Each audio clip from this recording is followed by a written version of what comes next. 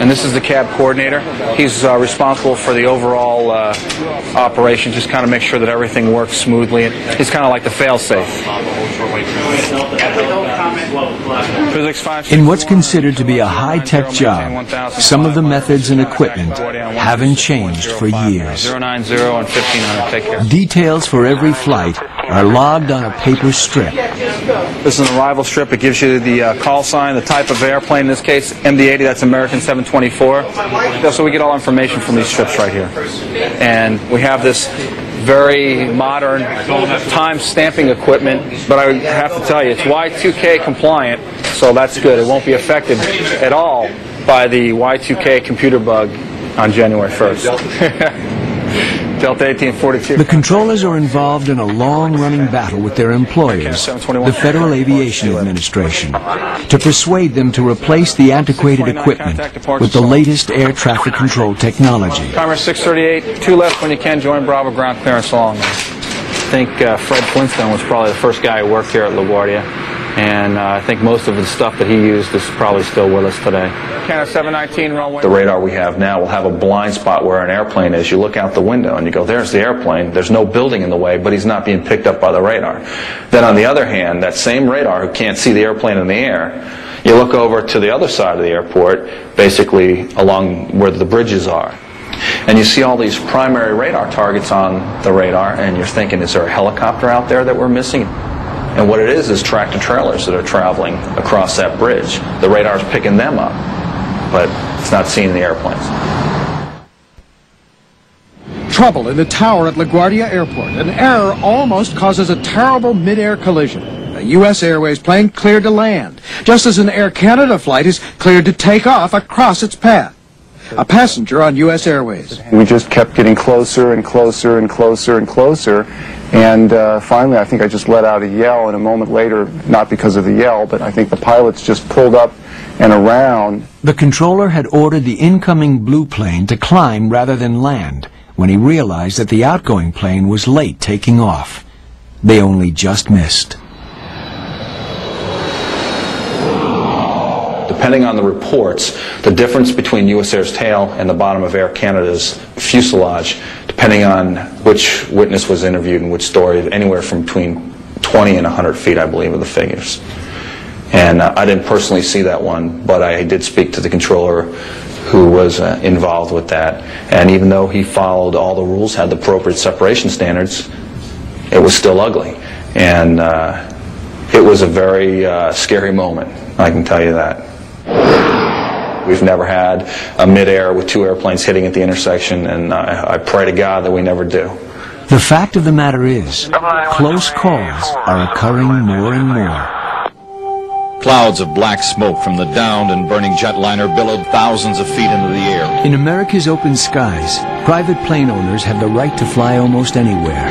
Passenger jets and light aircraft have been known to collide. Bodies and plane parts were scattered over In this accident over California, a Boeing 727 crashed into a Cessna, killing everyone in both planes and 7 people on the ground. PSA jetliner went down after colliding in midair with a Cessna 172. On board the smaller plane, a student pilot and an instructor.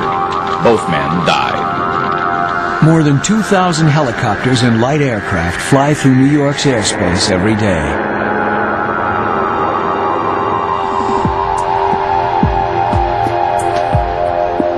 It's 6 p.m., rush hour at LaGuardia. 8 Gulf Sierra, 7 Gulf Sierra. Phil Fabricatori is controlling helicopters and light aircraft in LaGuardia's airspace. Foley Motel traffic 1 mile south of the GW Bridge on the Harlem River at 1,400 feet, orbiting helicopter. 1 Anagaki, leaving Bravo airspace, 12 feet far, ready to service terminated, frequency change approved. Traffic 2 o'clock, 3 miles westbound, 1,400 feet, types unknown. You know where the big planes are going to be, because there it's all, you know, proceduralized. The pilots know what they're supposed to be doing. You know what the pilots are supposed to be doing, so you know where they're going to be. So it's the little guys that you have to watch out for. And during the summertime, with the float planes coming in and out of Manhattan now for people going out to the Hamptons, you have the business helicopters flying in and out of Westchester and Teterboro into the city. You have the sightseeing helicopters going around the city, and then you have everybody who wants to take a trip down the Hudson River to go see the Statue of Liberty, and it's pretty much a free-for-all.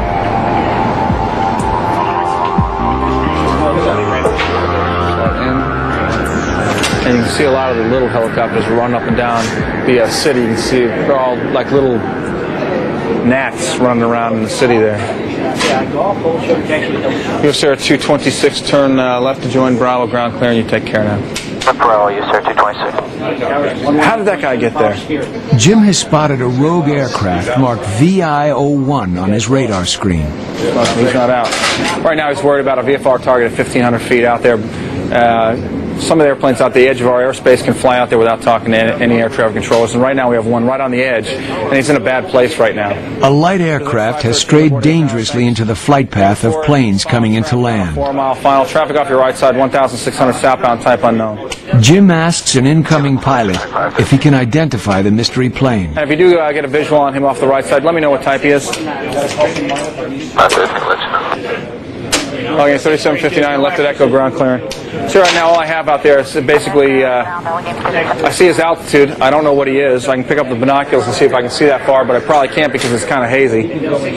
So, can't see him out there. So I'm asking the airplane that was closest to him basically, do you know what he is? What type of airplane? Maybe we can figure out if it's a helicopter or whatever. They say it's at 1,500 feet that the guy on the HARP tag reported him. Yeah, go ahead. So basically it's like a violator to our airspace right now, and he's right in the middle of our file. It's no good. This is bad. So we'll deal with it, right? In the tower, when something goes wrong, you have like a split second to analyze and react, or something very bad is going to happen. Commerce 638 LaGuardia, thanks for following Saab on a 4-mile final. You didn't happen to see what type of aircraft that was, the violator that was on the base, did you? I couldn't. It was a small plane, like a Cherokee or something. Okay, thanks a lot. He says he thinks it's a Cherokee. This guy's lost. The Cherokee's kind of circling in that area, just north of the field. Just kind of keep an eye on him. Make sure that no one's going to hit him. US Air 1843 LaGuardia Tower, thanks. Your number 3 final, regional at a 4-mile final. 1843. Physics 513, runway 22, you clear to land. For the moment, Jim continues to let planes land and take off. Taxi into position hold. Position hold 139, 629. Commerce 638, traffic's mile final, runway 22. For the next few minutes, they'll have to keep the jets out of the way of the violator. Ground clearance, you land. Yeah, we're watching them big time. This is kind of like right now, you're kind of doing both things. Looking out the window, looking on the radar to kind of watch what that violator's doing, because I can't see him visually. The only thing I can do is watch what he's doing on the radar. The violator, VI-01, creeps further into their airspace. They can't speak to him because they don't know what radio frequency he's on. 8 Bravo, Quebec, traffic 12 o'clock, 2.5 miles, opposite direction. Phil Fabricatory warns a helicopter, call sign Bravo, Quebec, to keep clear. 8 Bravo, Quebec, use caution and verify that's a Cherokee or a Cessna. His screen flashes up CA, conflict alert. The violator is on a collision course with Bravo, Quebec.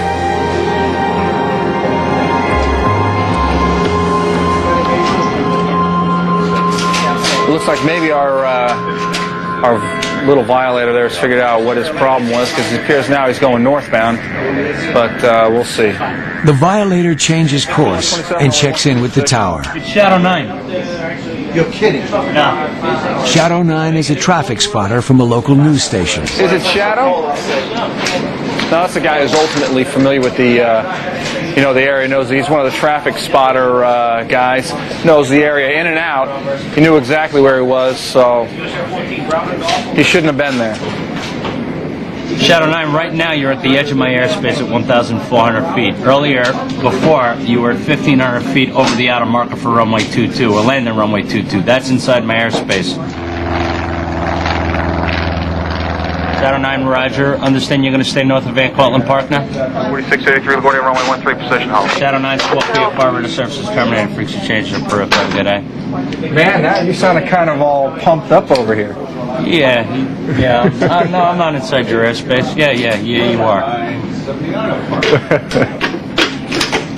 Crazy. US Air's 1157 LaGuardia. Thanks, found traffic on a 3-mile flight.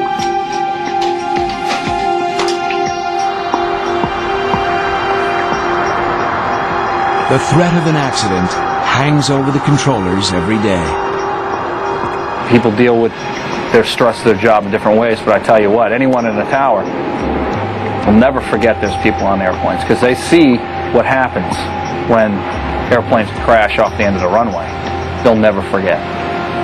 That's the big stress. There's plenty of guys who just can't wait to move on, to do something else, retire.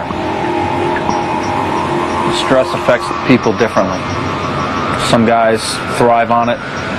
Other guys, you know, after 10, 15 years of it, they might have thrived on it once before, but not anymore. And I think that's, I think you finally get to a point in your life where you're full of that kind of stress and you get out. With many air traffic controllers opting for early retirement and not enough people being trained to replace them, there are fears that an already strained workforce may soon be pushed to the breaking point. Alitalia 767, either to Milan or to Rome. John F. Kennedy is New York's largest airport. It's only 15 miles away from LaGuardia and Newark and handles a high proportion of international flights. What? The big one. Air traffic controller Dave Schoen. But it's interesting to meet people and hear, you know, you're an air traffic controller. Ooh, that's got to be stressful. And, you know, you look at them and if you're at a party or something, you take your soda and you go, nah, not stressful, you know. Where we are right now, we're in the northwest corner of the field along runway 31 left, which starts about 2.5 miles that way and ends way down here towards New York City. What you're looking at here, a jet taking off runway 31 left. You'll notice immediately as soon as he departs, he's got to make a left turn. That's to get away from Newark and LaGuardia traffic.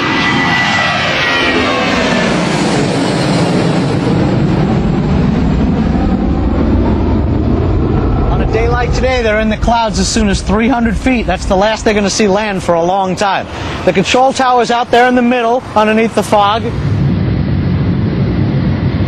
Up there, you're insulated from a lot of the noise and the reality of it. When they fly by, you hear the raw power of them is amazing.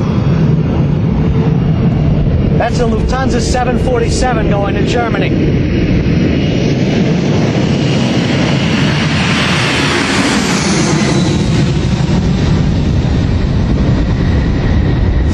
Isn't it? Yeah, you barely see them for a few seconds. That you're feeling right there, that's wake turbulence. Okay, that wind didn't just kick up. That's his wingtip vortices coming across and away. So that almost made my hat fly off, but that's exactly what it feels like. It's very intense, and because the ground is dispersing it, it doesn't knock you over. You're in an airplane behind that. It's not the place you want to be. Gotta stay away from it. Wake turbulence is the biggest factor determining how closely the planes can follow each other. The larger the airplane and the slower the airplane, the worse the wake is going to be. A 747 can generate vortices that last up to 3 to 4 minutes and are mini tornadoes coming off the wingtips. You can actually see it today. If you watch the wingtips of these, you'll actually see it.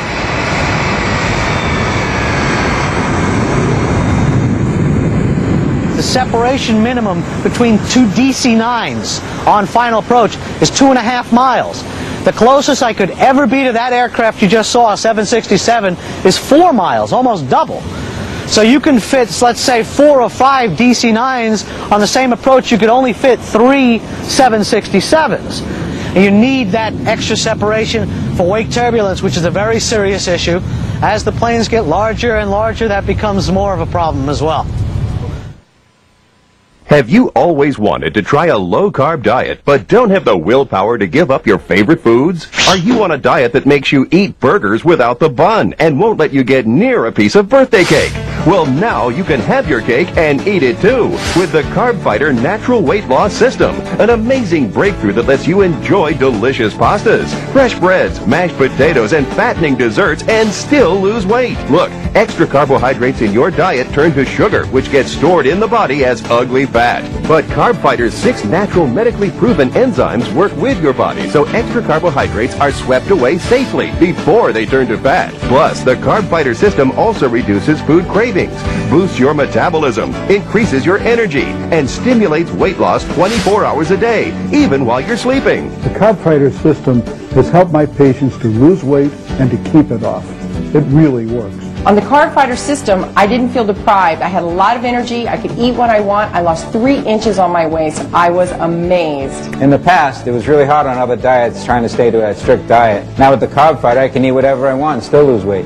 Competitive products cost $40, but now you can eat bread, pasta, potatoes, and desserts and still lose weight with the Carb Fighter Natural Weight Loss System on this exclusive TV offer for only $19.99.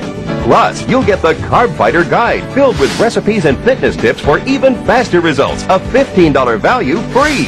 But that's not all. Call within the next 10 minutes and get a second bottle free. That's a 60-day supply, all for only $19.99. We guarantee you'll see a visible reduction in body fat in just 2 weeks or your money back. This amazing offer is not available in any store or catalog, so don't delay. Order the Carb Fighter system today. To order the Carb Fighter system, have your credit card or checkbook ready and call 1-800-421-0880 and get your second bottle of Carb Fighter absolutely free. Now enjoy your favorite foods guilt-free. Call now. Wall-to-wall action, and it's all real on TLC. The deputies are now chasing the suspect into the parking lot. Cameras on helicopters, police cars, and in the hands of bystanders. It's straight through their lens to your eyes. Witness dangerous highway pursuits and the training that cops do to keep us out of harm's way. See feats of superhuman strength and heroism. It's the kind of TV you just can't turn off. Tonight, starting at 8, here on TLC. Wednesday night, strap yourself in for a scrap-smashing pedal-to-the-metal doubleheader. The Junkyard Wars semifinals. See sparks fly when the Long Brothers battle it out with the Texas Scrap Daddies. And the Art Attacks go head-to-head with the Young Guns. I don't know what you guys are thinking. Find out who powers their way to the top of the scrap heap. How confident are you about kicking a little booty? Finally, there's good trash on television. Kicking a booty? Junkyard Wars, Wednesday at 9, only on TLC. As the skies get more crowded, airports are getting overloaded.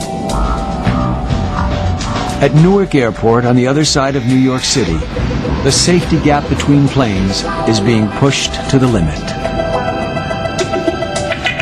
394 crossroad 12, give up steer ground point.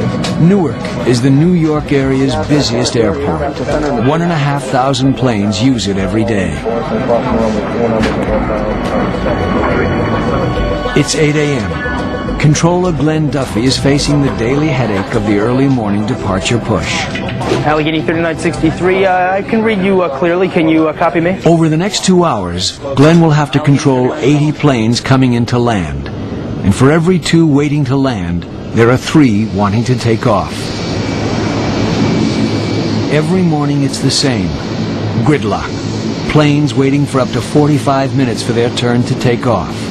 Delays are so regular that the airlines write them into their timetables. Air Jamaican 018 Heavy Newark Tower, caution wait turbulence in trail with a heavy DC-10 runway 4 left, taxi in a position and hold. How often have you got a takeoff and a landing? Every minute. Just about every minute there's a takeoff and a landing. Midway 861, taxi your course, runway 4 left, then contact ground on point 8. Cross 4 left and then point 8, 861. Newark handles a mixture of large jets and small commuter planes, so calculating different safe takeoff intervals requires constant mental agility. Give me the 4660, contact New York departure, good day. Because I've got to consider types. And this aircraft is just a twin turbo prop. He's a Beech 1900, and he's not as fast as this jet that's behind him. So I've got to let this aircraft fly a good mile or two before I can let this aircraft go, so that I'm going to guarantee to have 3 miles in between the two airplanes. Generally, I can roll one. If I have similar types, I can roll one type. Give me the 4660, contact New York departure, good day. I can launch one jet and then one jet, another right behind him, and I'll get the 3 miles instantly. Presumably you have to know everything about every plane. You have to, yeah, you have to take care of your aircraft performance and capabilities. You have to understand. Kind of depends on how many people they have on board, how much fuel they put on board, how much cargo. Delta 847, contact New York departure, good day. Continental 1451, wind 050 at 18, runway 4 left, cleared for takeoff. I mean, you start to even consider, like, this is a jet, but he's a 727. The 727 is a very old jet, and they don't climb very well. And especially in the summertime when it's very hot and humid, they climb very slow, and they almost struggle to get in the air. And that's another thing. It's just a slow jet. I can't launch a very fast jet behind him because he's going to catch it. And it's very, very condensed airspace. There's a lot of traffic that's going overhead this field out to the east and the west. Yes, got that. 10 might have to move up so the guy can get the picture. Looks like 10's hanging. Got it. Air Jamaica 018 heavy, wind 050 at 17. Go ahead and monitor tower. Looks like you'll be next to go. You have a good day. Air Jamaica 018 heavy. Newark Airport is renowned as the delay capital of the United States. There's probably about 25 aircraft just sitting at the runway, and we are technically in departure delays right now, and it's just a lot of planes at once. Usually it's just multi-taxis, which is causing the delay. Jelly 4224, hold short of runway 4 left and remain this frequency. Continental 302, taxi across runway 4 left and contact ground on point 8, good day. Cross the left, point 8, good day. ProHawk 323, you can contact New York departure, good day to you. 323, good day. There's now a long line of planes that have just landed. They have to cross the runway being used for takeoffs to get to the terminal. And what I'm going to do is I'm going to roll this regional jet off runway 4 left. As soon as that aircraft is clear of this intersection, I will move this arrival aircraft across the inboard runway and get him on the way to the gate. As you can see, the aircraft is just starting to rotate now. You can see the lights lifting up off the ground. Continental 1979, taxi across runway 4 left and contact ground on point 8. Across 4 left and ground point 8, Super takeoff, Continental 650 back. Aruba 720, wind 060 at 15, runway 4 left, clear for takeoff. Super takeoff 4 left, and you just keep doing the same thing. Jetlink 3578, hold short of runway 4 left and remain this frequency. Hold short of 4 left, 3578. Continental 143, Newark Tower, runway 4 left, taxi into position and hold. I'm constantly looking up at the radar, making sure that I've got separation there. I'm looking at my runways to make sure I've got separation on the ground. And I'm also looking out in the sky to make sure that I've got visual separation with any airplanes that might be on my final, any airplanes that might be transferring through my airspace. So that's where the swivel head kind of came about, because you're constantly looking to the left, looking to the right, looking up, looking down, coordinating, and there's just a lot going on. Continental 302, once you exit, hold short of runway 4 left. Say I'm working. It's a busy session, and I've got 10 people on final. My radar all of a sudden goes blank. Zero, nothing on it. And at that point, when that radar goes out in a second, you're scrambling. Your brain's thinking, you're like, what am I going to do to separate these airplanes? And just about every time it does work out. There's equipment in the airplanes that is cutting-edge equipment, whereas Newark Airport, we're getting our ground radar now that was built years ago. I am using equipment now that was probably built prior to me being born. American 515, contact New York departure, good day. And which taxiway hold short of 4 left, 515? In the past 5 years, the number of planes using Newark has gone up by 50%. But the number of controllers has stayed the same. It's just one airplane after another. Every single minute you're departing airplanes, and every single minute you're landing airplanes. There is no set number of how many flights can leave or depart this airport every day. It's unlimited, however many of the airlines want to put in. And that's one of the growing pains we're having here at Newark. Some of the airlines and some of the major users seem to be putting more airplanes in this airport than this airport can accommodate. Glenn is supposed to stay on deck for 2 hours, but the intensity often forces him to take a break after just one. It's 8 p.m. at Kennedy Airport. Dave Schoen is starting the night shift. This is peak time for all the international departures. Entanglement. There you go. Since the airport is close to the sea, it's frequently covered in a blanket of fog. Eesh. It's getting icky out there. Yeah. We can't see outside at all. So everything's done in memory and on the ground radar. Dave uses ASDE, the same ground radar that they've got at Newark. It shows anything that moves on the tarmac, but it can't identify aircraft type and can only be used as a guide to keep the planes apart. What are they going to do? Send me a Bay right 40 now? Heavy Roger, when able, follow the